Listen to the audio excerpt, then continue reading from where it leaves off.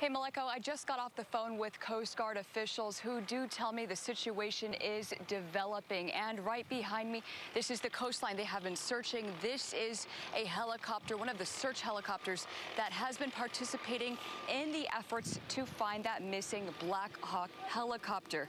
Again, this was for the 5 people that went down in that Black Hawk helicopter last night. And this is one of those choppers that is participating in the search and rescue efforts.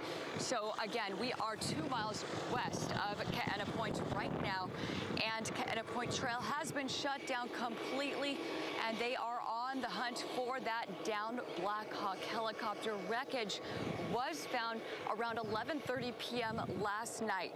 And again, the rescue effort has been extensive, with the Coast Guard leading the search and rescue efforts. That chopper did go down 2 miles west of Ka'ena Point, as I did say. Now, military officials, they do tell me the 25th Combat Aviation Brigade was conducting a training mission.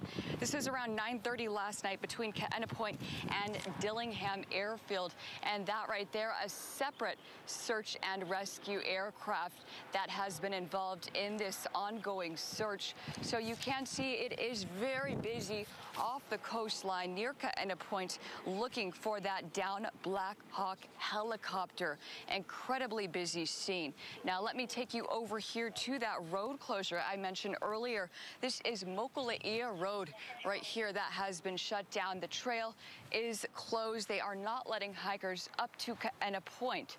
So the situation has been extensive and developing.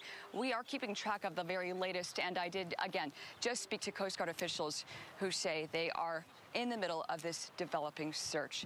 In the meantime, I'll send it right back over to you, Maleko.